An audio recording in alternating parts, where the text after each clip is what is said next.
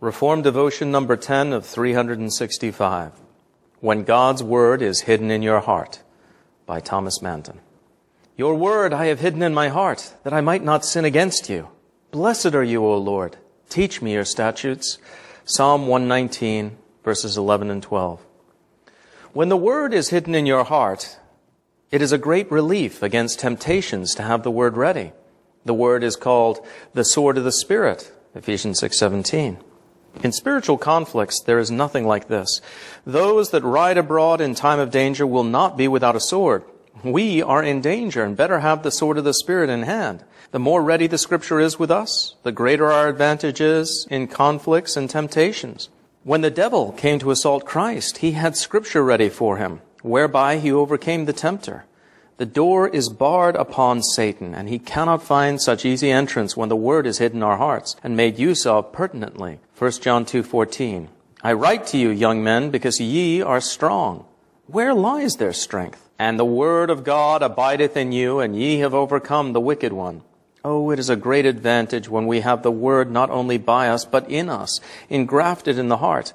When it is present with us, we are more able to resist the assaults of Satan. Either a man forgets the Word or has lost his affection for it before he can be drawn to sin.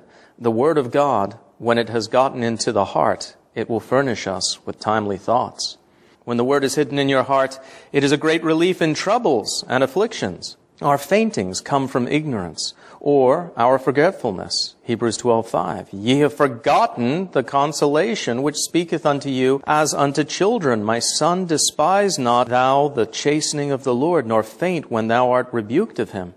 If we had a herb growing in our gardens that would ease our pains, are we better off if we do not know it? There is no malady that does not have its remedy in the Word.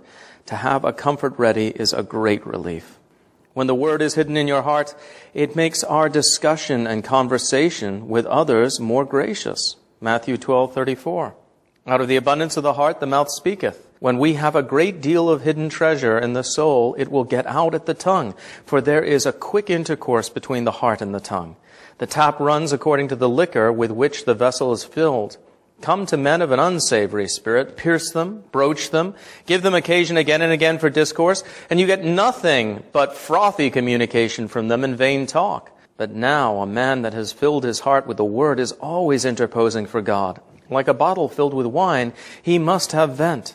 As the spouse's lips are said to drop as honeycombs, they are always putting forth agreeable expressions in their converse with others. Colossians 3:16, let the Word of God dwell in you richly, teaching and admonishing one another in psalms and hymns and spiritual songs. It will burst out presently if the Word of God dwells in your hearts.